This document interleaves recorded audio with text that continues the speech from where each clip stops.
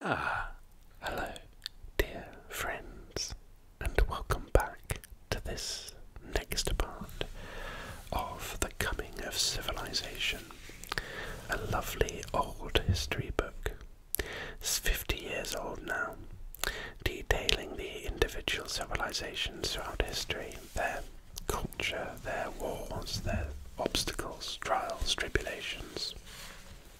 And we start this part with the Etruscans, who were set in history between the great cultures of the Greeks and the Romans. They learned much from the former and passed on much to the latter, yet their civilization was unique. So the city-states of Etruria occupied roughly the area of modern Tuscany, southwards to Rome, but the Etruscan frontiers later extended to the Po Valley. And here an Etruscan couple reclined together in a manner suggesting equality of status between them, a concept rarely found in the ancient world. The case culture forms part of a sarcophagus dating from the 500 BCs. So the Etruscan civilization flourished from about the 700 BCs to the 200 BCs and formed the basis for the later civilization of the Romans. It began in Etruria, the region of Italy known as Tuscany, and extended northwards from the Tiber River to the Arno, and later to the valley of the Po, and eastwards from the Tyrrhenian Sea to the Apennine Mountains. No one knows for sure where the Etruscans came from. Quite possibly they always lived in Italy, though Herodotus thought they might have migrated from Lydia in the 1200 BCs at the time of the Trojan War. So the Etruscans developed 12 city-states, each of which was governed by an aristocratic ruling caste formed of either priest-kings or magistrates. Cultural bonds linked the city-states, and although they had no permanent political union or military alliance, their representatives met annually at the sanctuary of the god Voltumna, where they discussed religious, political, and military matters. A closely knit family system, where women had a great deal of freedom and near equality with men, formed the basis of Etruscan society. Between the nobles at the top of the social scale and the slaves at the bottom were free men, and probably a class of serfs who worked as a farm labourer, cook, actor, musician, dancer. From funerary inscriptions we know that the average lifespan was about 40 years, and on average Etruscan men were only 1.64 metres tall, and Etruscan women 1.55 metres. So the Etruscans believed that the deities who governed the universe had set rules for human conduct, and decided in advance the destiny of Etruria. They were greatly concerned with life after death and practiced haruspicy to find out what had been decreed. The art of the Etruscans was based on that of the Greeks, but they developed one unique feature. Their human figures were elongated and thinned, portrayed in lively movement, and often with smiles or recognizable expressions on their faces. These figures adorned tomb frescoes showing how the dead had enjoyed themselves during their lifetimes. Death was the major preoccupation of Etruscan artists, and when they cut elaborate funerary memorials from stone or volcanic lava and embellished them with bronze or clay effigies of their dead. In architecture they used the arch, the dome, and the vault long before the Romans. The Etruscan alphabet was of Greek origin, and the sounds of its letters are known, although its vocabulary has been lost. Most of its surviving writings deal with funerary practices. Here are two Etruscan soldiers carrying a fallen comrade, who stand immortalized in bronze. Etruscan bronzesmiths gained a reputation as masters of their craft. The Etruscans excelled at engineering, and there was plenty of scope to exercise their talent because Etruria was rich in metals, especially iron. Metalworking, along with piracy, provided the main base of Etruscan wealth. Their exports included their gold work, which was among the best in the ancient world. The tomb of a wealthy Etruscan here, carved from solid rock to represent a room, had bed niches in the wall. Representations of armour, weapons and tools carved on the walls were intended to aid and protect the dead person in the next world. So by the 700 BCs, Etruria had evolved a distinctive culture centred on its main city-states, Tarquini, Veii and Perugia, now Perugia. In its prime, Etruria was very powerful at sea and established many colonies, while on the mainland in about 600 BC the Etruscans founded Rome. When the Greeks barred their advance further southwards, the Etruscans allied themselves with the Carthaginians about 535 BC. But as it turned out, this was not a profitable move because the terms of the alliance restricted their trade and hastened their end as a sea power. In 509 BC, the Romans rebelled against the harsh rule of the Etruscan king Tarquinius Superbus the Proud. What a name, that is an excellent name. And declared an independent republic.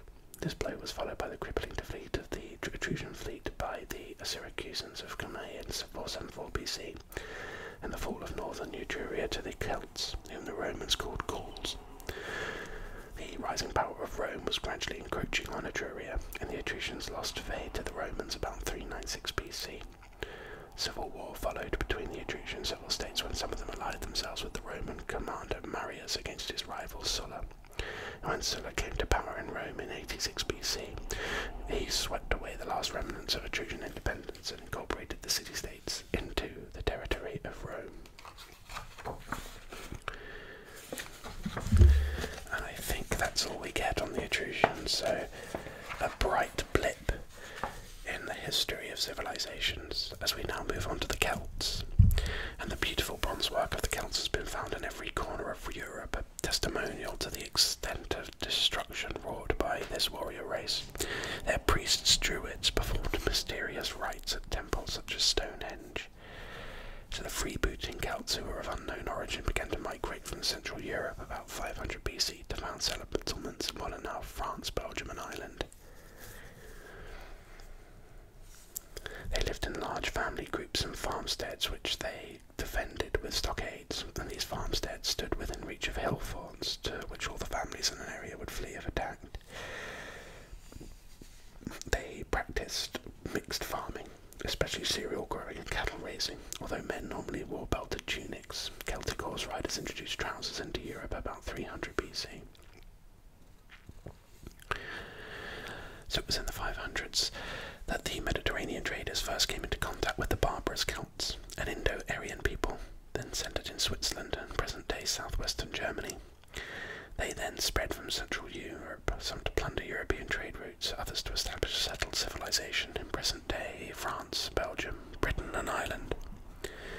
So below the kings, Celtic society had an upper class of warriors, the highest rank of which were priests, called druids, and a lower caste of free farmers. The large family groups of Celts lived together in stockaded farmsteads, usually within reach of a fortified hill, to which the whole community could flee if attacked. Women wore long single-piece gowns, and their status varied between settlements. Men usually wore tunics or shirts, and both sexes wore cloaks as overgarments. Trousers were introduced into Western Europe by the Celts. So if you're rocking a pair of pantaloons right now, you can thank the Celts for it. The Celts, who had learned metalworking from nomadic tribes further east, became outstanding craftsmen, and bronze work of superb quality dating from the 600 BCs has been found at Stredveg in Austria. Later, Celtic chiefs from Central Europe traded the masterpieces of their bronzesmiths for Greek wine-drinking vessels of bronze and pottery. Hallstatt in Austria became the centre of Celtic ironworking, and from there the craft spread in westwards. Celtic art also spread from its centre in Switzerland. Among the many deities of Celtic Ireland was the Dagda, father of all, and the lord of life and death. The Dagda was an ugly, pot-bellied figure mounted on wheels who carried a monstrous club. With one end of the club he could kill 9 men, and with the other end he could restore them all to life. A little bit like those videos you see on social media of ice cream vendors giving you ice cream, taking it away, giving you the cone, taking it away, but with your life. So, a little bit more stressful. Another god, Lug, a multi-skilled craftsman, was worshipped throughout the Celtic world, and Welsh deities included the children of Don, one of whom, Govannon, was a smith and brewer. The Druids performed secret religious and magical rites in which noon, midnight, the full moon, the oak and its parasite, the mistletoe, played sacred roles. I didn't know the mistletoe was a parasite of the oak. About 400 BC, Germanic tribes began squeezing the Celts out of Germany, and many of them were absorbed into the various tribes then in movement across Europe. Some mounted on horseback and armed with iron weapons set off to find new territory in present-day Italy, Spain and France, and crossed into Britain and Ireland. In 390 BC, the Celts invaded Etruria, sacked Rome, and plundered southwards as far as Sicily. The Romans called them Gauls, and to northern Etruria, where some of the Celts settled, they gave the name Cisalpine Gauls this side of the Alps. The Gauls continued their ravages in 335 BC. They faced Alexander the Great in Macedonia. About 279 BC they had moved as far as Delphi, where they desecrated the sacred oracle. They then crossed into Asia Minor, where they became known as the Galatians, and were finally quelled by King Attalus of Pergamum. Seemingly acting like British people on holiday. I'm only joking, that's not representative of all British peoples, but it's an unfortunate stereotype, isn't it? Rome strikes back. By 192 BC, the Roman army had grown in strength and marched through the old Etruscan territories to conquer the Cisalpine Gaul. Then they crossed the Alps into Transalpine Gaul, which extended from the Pyrenees beyond modern Belgium and was inhabited by three peoples, Aquitani, Belgae and Celtae, all of whom the Romans called the Gauls. Despite the during the 100 BCs, the Romans took the Mediterranean coastal strip of Gaul, which they named Provincia, and Julius Caesar annexed the rest of Gaul in 58 to 49 BC. Before this, about 75 BC, the Belgae had invaded Britain, where earlier Celtic migrants had established Iron Age settlements. Unaware of cross-channel aid between the Belgae, Julius Caesar landed briefly in Britain in 55 BC, returning a year later. Probably didn't enjoy the weather. Well, we're obviously getting quite quickly into these little brief bits about these civilizations, so we now move on to the Macedonians. The short life of the boy king Alexander the Great is a dramatic adventure. At its height, his empire was the largest known to the ancient world, covering over 5 million square kilometers. Huge. So the Macedonian Empire, begun by King Philip II of Macedon, was expanded by his son Alexander into the biggest empire that the world had ever seen at that point. They absorbed the Persian Empire and extended it into Libya, the Balkans, Central Asia and India. And Alexander, a fervent internationalist, forced his officers to marry foreign wives. This onyx cameo shows the heads of Alexander and Roxanne, his Persian princess wife. Rivals murdered Roxanne and her son after Alexander's death. That is not pleasant. So bordering the northwestern corner of the Aegean Sea was the mountainous semi-Greek kingdom of Macedon, and the orator Demosthenes, who died in 322 BC, represented the general Greek view of the Macedonians when he described them as useless barbarians, unable to shine even as slaves. He jibed that feuding nobles kept Macedon weak, but all this changed when Philip II became king of Macedon in 359 BC. So Philip was a great general and an accomplished politician who roused Macedonian nationalism by pursuing an aggressive foreign policy.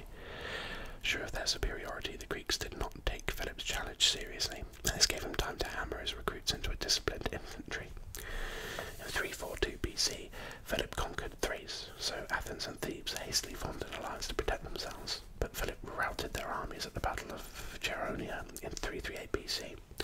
And instead of punishing the defeated Greeks, Philip forced them into an alliance called the League of Corinth, which he controlled. Then, with the League's support, he prepared the invasion of Persia in 336 BC. But before this took place, Philip was murdered by one of his own bodyguards. Despite court intrigues, the succession passed to Philip's power-hungry son Alexander, who speedily put down risings in Thrace, Illyria, and Thebes. So here the Macedonian phalanx soldiers kept enemies at bay by using their very long thrusting spears, which allowed the cavalry to charge at a weak spot in the enemy line, so breaking the ranks. The Macedonian soldier, disciplined in the new tactics of Philip and Macedon, proved superior to the soldiers of Greek states to the south. Under Alexander, the Macedonian army humbled the mighty Persian one. And this mosaic from Pompeii shows Darius and his Persian army in full battle. Alexander routed the Persians at Issus, and Darius fled. So Alexander the Great was soon to develop the greatest empire known to the ancient world. His campaigns began when in 334 BC he crossed the Hellespont on the Bosphorus with 32,000 infantry and 5,000 cavalry troops. The Persian force was quickly defeated, and Alexander then marched across Asia Minor. Although the Persian king Darius III took Alexander by surprise, he was decisively beaten, and Persia began to collapse quicker than Alexander could advance. Having taken Syria and Phoenicia, Alexander entered Egypt to be acclaimed as a god, and in 331 BC he defeated Darius at Gaugamela, then pressed on to take the Persian capitals of Babylon, Susa, Persepolis and Ecbatana. Alexander then turned explorer. He enticed his armies on to remote Parthia, Bactria, Sogdiana, and the Punjab. Possibly he would have gone on to China, but his weary troops forced him to follow the Indus River south to Patala, near the Indian Ocean. There his army divided. Part of it put to sea and sailed up the Persian Gulf, while the main body, led by its king, made the dreary march back to Persia. The two forces linked near Susa. Babylon, where in 323 BC, worn out perhaps by his effort, Alexander died of fever at the age of 33. The Macedonian Empire, the largest then known, was left leaderless. Alexander's death brought an immediate struggle for power between his generals and relatives, and half a century of foreign and civil wars followed. One general, Ptolemy, resorted to stealing the general's corpse with the hope that the legend of Alexander would help make him master of Egypt. However, most of the Indian conquests were lost to Chandragupta I and the Mauryas, and Macedon and Greece slipped into anarchy, while Babylonia fell to Civilisation I.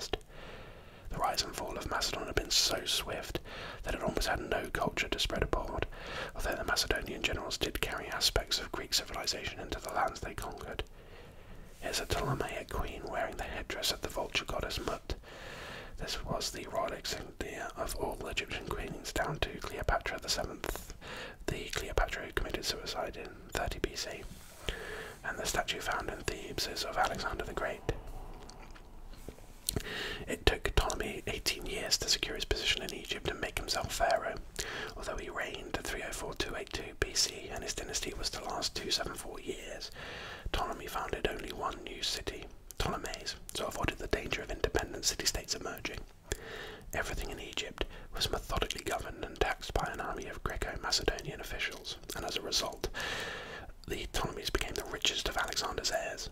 Much of their wealth was lavished on Alexandria, their capital, and this island of Greek culture became, for several centuries, the leading city of the West after Rome. The Ptolemies patronized Greek scientists and scholarship in Alexandria when they founded a museum for the study of the Muses, 9 goddesses of the arts. They also built up 2 vast libraries which together held about 500,000 different rolls of papyrus books. A university was founded with several leading scholars in attendance, and Herophilus, a physician, founded a medical school.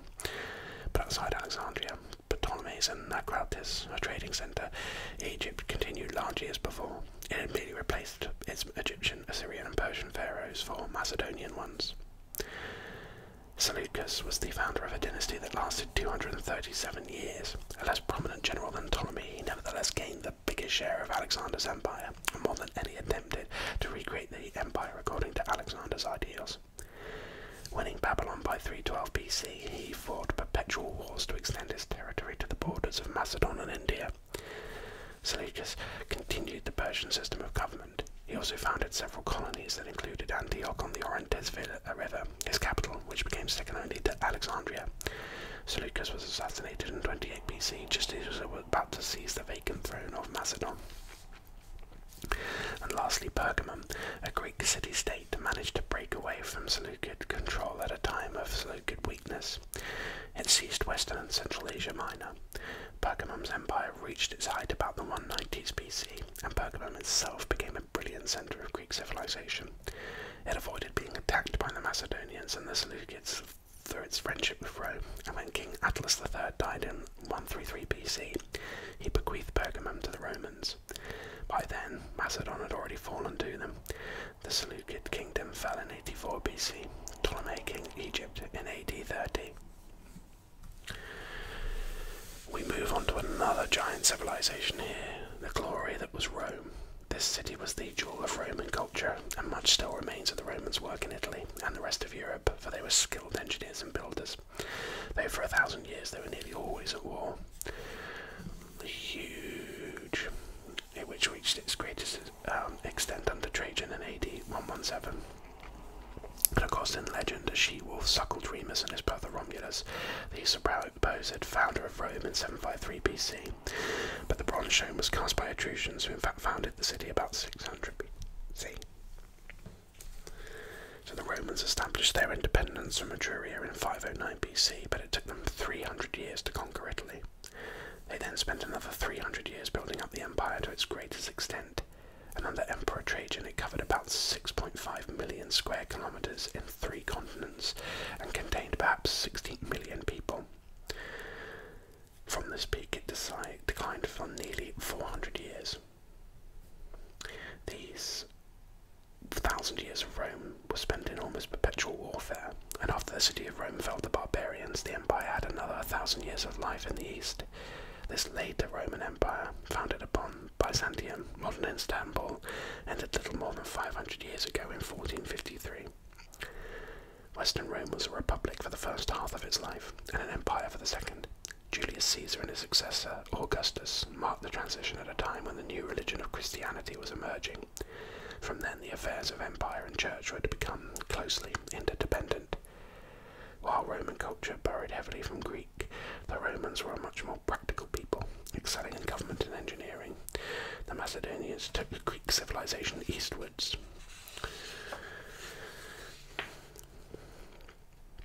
But the Romans spread it in modified form throughout Western Europe and the Mediterranean.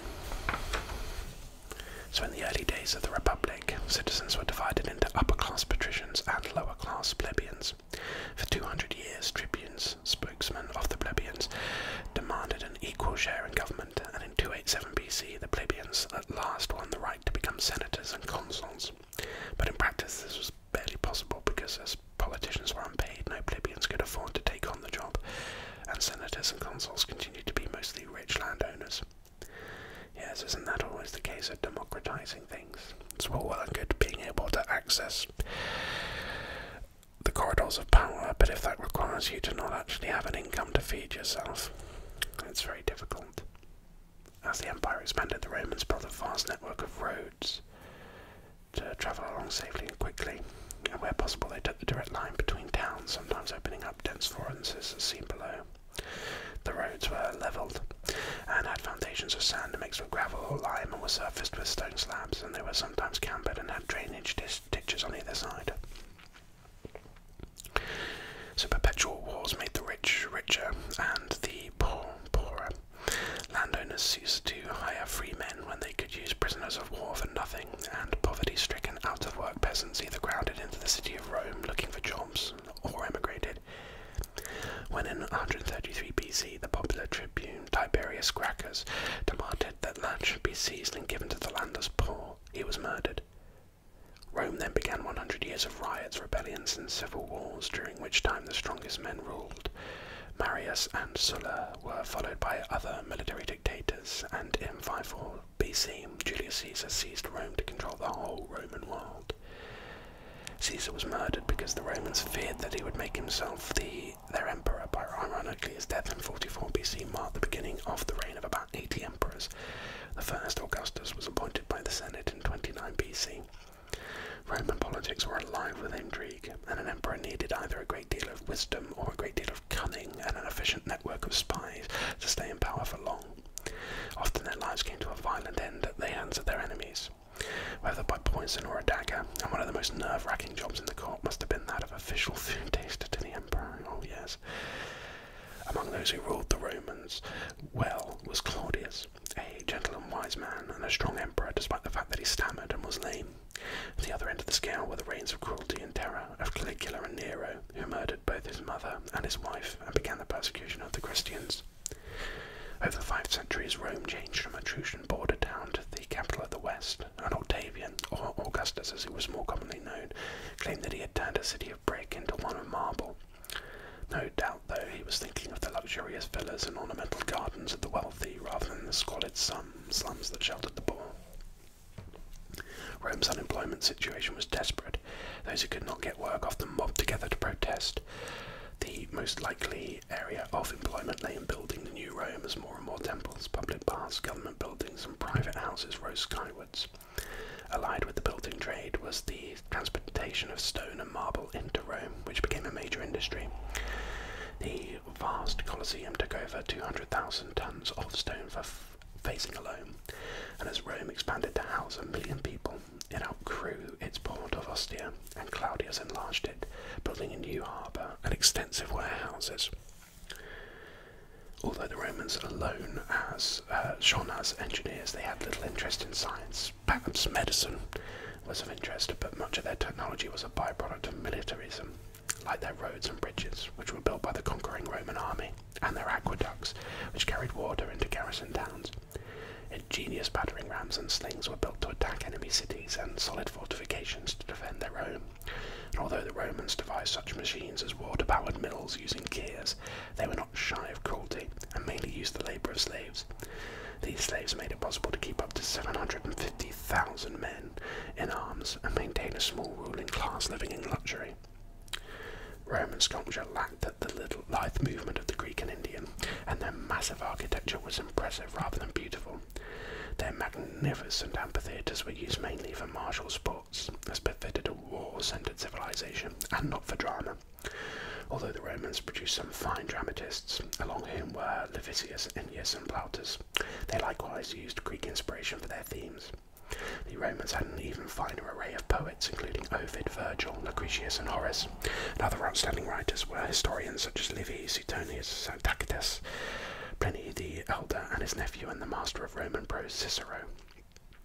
In the marketplaces, fortune-tellers, jugglers, conjurers, and musicians competed for the approval of the crown, but circuses were the most popular entertainment of all, and everyone from the emperor down went to watch horse and chariot racing, wrestling, and games.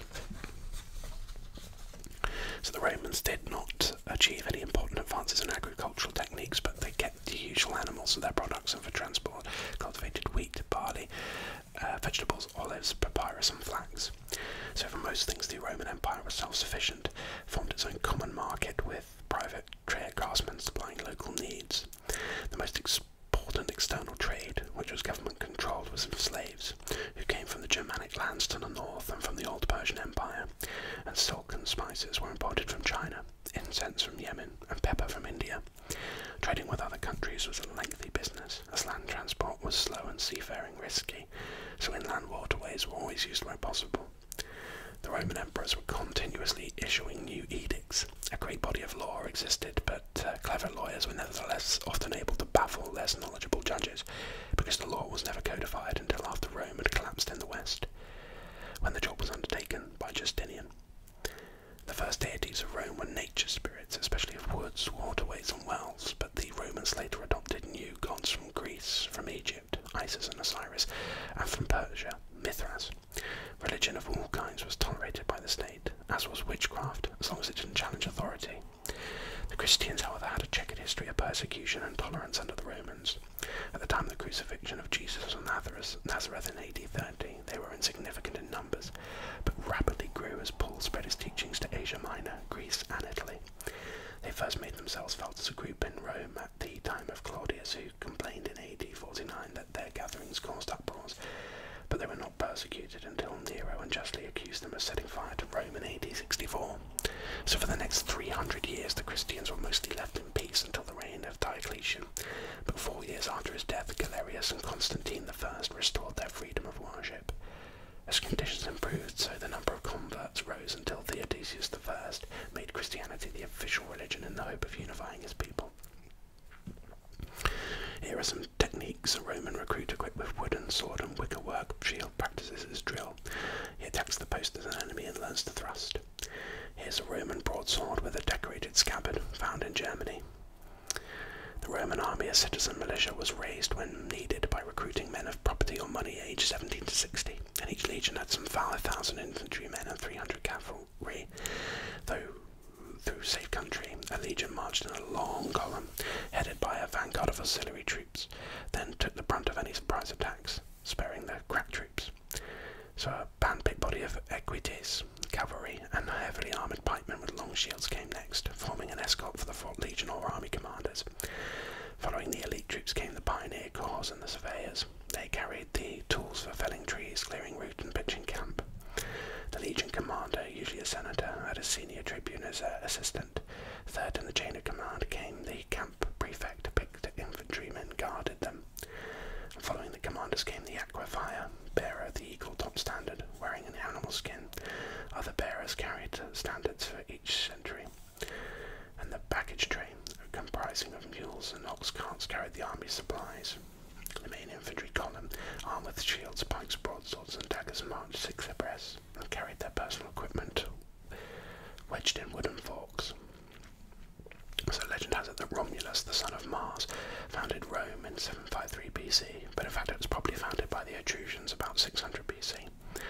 After its independence in 509 BC, Rome had to fight for survival against neighbouring tribes, and in 390 BC drove off an attack by the Gauls, and then another from the nearby Samnites and Greeks at the south. Having built up and tested its military strength and forced off its attackers, Rome then went into attack itself. It took the granary of Sicily from Carthage in the First Punic War, later adding Sardinia and Corsica to its conquests. The Carthaginian victory over Spain heralded the beginning of the Second Punic War, when the Carthaginian commander Hannibal was followed by his brother Hasdrubal across the Pyrenees and the Alps to invade Italy. But the Romans outwitted the Carthaginians by daringly counter-attacking Africa and Spain, which they conquered. In the Third Punic War, Rome renewed its attack on Africa and cruelly razed Carthage to the ground. Meanwhile, the Romans were gaining firm footholds in other parts of the world. When the Greeks appeared to Rome to free them from Macedonian rule, its troops intervened and eventually annexed all Macedonia, and 133 BC saw the addition of Pergamon to the empire, which gave the Romans a stronghold in Asia. Julius Caesar conquered Gaul. Egypt was annexed by Octavian, who began 200 years of Pax Romana, and in AD 43 Claudius annexed Britain. Interestingly enough, the Romans neglected easier conquests closer to home, and it wasn't until 87 BC that they had most of Italy under their control. The empire reached its height under Trajan in AD 117, when it occupied a vast rectangle of land networked with Roman roads with its four corners in Britain, the Caspian Sea, Egypt and Spain. Most of this territory was still held when Theodosius died in 395, but by then Rome's power was declining fast. In 395, the Roman Empire was divided by agreement into the West and East. The Western Empire was internally weak, and its borderlands were soon invaded by attackers who were pushed further into the more prosperous Eastern Empire by stronger Asian nomads. The empire fell as its strongholds and treasures were relinquished to looters. Rome was looted by the Visigoths under Alaric in 410, and finally sacked by Vandals in 455. Attila's Huns invaded Italy in 452, but were driven back from the Po River by famine and disease. Other attackers were more successful, and include the Angles, Saxons, Jutes, Franks, Burgundians, and Ostrogoths. The onslaught culminated in 476 with the deposition of the last Western Roman Emperor by the German chief Odoacer. So here is Pompeii, a Greek city in Italy that came under Roman rule, destroyed by the eruption of Mount Vesuvius. Very famous town, of course. And this is an artist's reconstruction of a villa in Pompeii, showing a noble's house richly decorated with frescoes, marble columns and mosaics. The ground and first floors on the left are shops rented out by the owner, and in the centre is the main living room or atrium, with a hole in the ceiling and a pool in the middle. Bedrooms lead off it, and to the right of the atrium is a tablinum or reception room. The colonnaded area is an open courtyard containing the family's shrine. Below this is a kitchen and a dining room. And here is a wealthy Roman country estate, generally self-supporting. As well as the main villa, there were workshops, barns and granaries, a kitchen garden, and beyond the wall are cornfields, vineyards and olive groves. And with that, the conclusion of the Roman Empire, I think we put a pin in it for there. We're over halfway through this book now. Enjoying it very much, I hope you are too. So I look forward to seeing you next time. And until then,